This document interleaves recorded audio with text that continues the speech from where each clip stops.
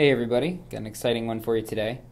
We're going to talk about how to take a model that you've created for a player character in Blender or Maya or 3ds Max or any other 3D modeling software you've got and bring it into Unity and get it rigged up and moving the way that the built-in character controllers do, which is really, really cool. This uses the new animation system in Unity called Mechanim, and it's pretty awesome, so I'll show you how it works.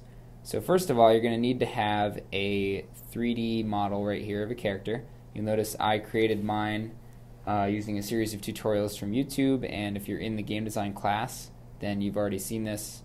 If you're not, then I will put a link in the info area where you can get to that playlist and learn how to do this. But I've got my object right here with an armature, that's the bone structure, parented to it. So if I go ahead and switch into pose mode, you'll notice I can pose this guy. So he's very, very basic, which means he's going to look all weird when I pose him, but he does move the way you might expect him to move, which is awesome. So I exported him, file export, as an FBX file, which is now right here on my desktop, and I'm going to bring that into Unity. So I'll grab that model, FBX file, bring it into Unity, and here he is. And you'll notice that I'm looking at a model. So I have model settings, rig settings, etc., etc. Not going to import any animation because I don't really have any animation that I did with him. But if I go to rig, you'll notice there's an animation type area here, and if I select humanoid, then Unity is going to try to apply their default humanoid avatar to this guy right here. So you see avatar definition create from this model, so it's going to look at the model and try to apply the built-in avatar to it. I'll go ahead and click apply and say, yeah, I do want those settings, and then configure. And I have to save my stuff first here. Now, if you've done all this perfectly, which I haven't because I'm kind of a beginner, this will all auto map really well. Like I could go to mapping, auto map, and it would figure it all out. But unfortunately, that's not what happened. I do have some issues that I still have to figure out. So what I'm going to do is manually insert all the bones and make sure that Unity knows which bones I want. So let's see, I labeled them all in Blender, and you can see that whole structure right here. So I'm just going to make sure my labels match up with their labels. So I've got hips, spine, chest, shoulder. Okay, so it thinks that my hand left is upper arm left. That's not what I want. So I'm going to take upper arm left, put it in that upper arm slot, take lower arm left, put that in the lower arm left slot, and then I'll take hand left, put that in the hand left spot. You can see the arm is starting to kind of come together there. Do the same thing on the right side. So my upper arm right is supposed to be this object right here.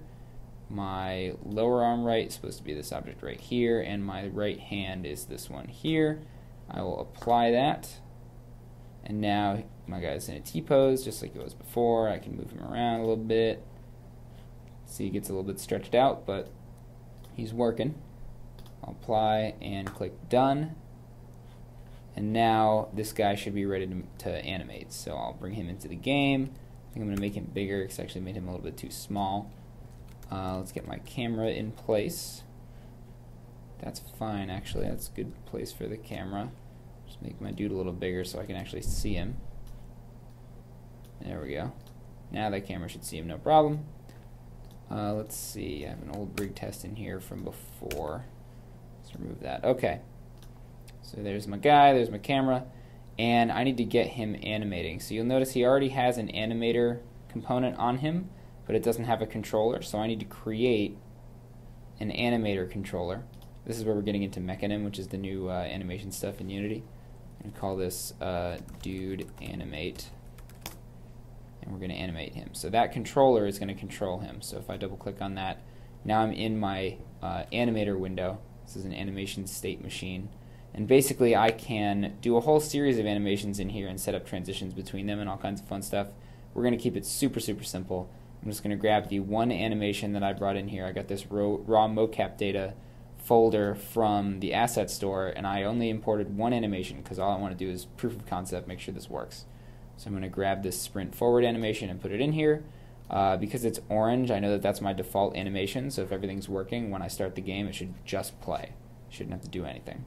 So let's do it. I'm going to press start. He's not moving. Okay, why is that?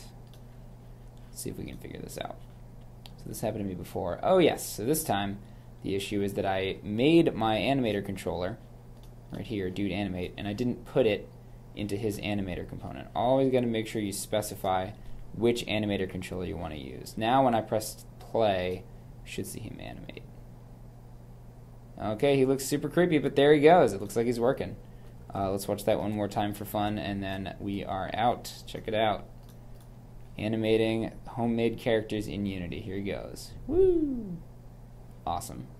Alright, thanks everybody.